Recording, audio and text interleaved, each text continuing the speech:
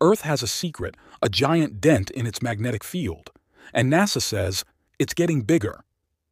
This strange weak spot is called the South Atlantic Anomaly.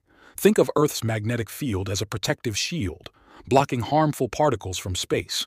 But over South America and Southwest Africa, that shield becomes thin, almost fragile. What's causing it?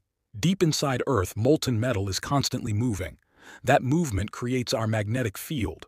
But in this region, something in the planet's interior is disrupting the flow, creating a massive weak zone.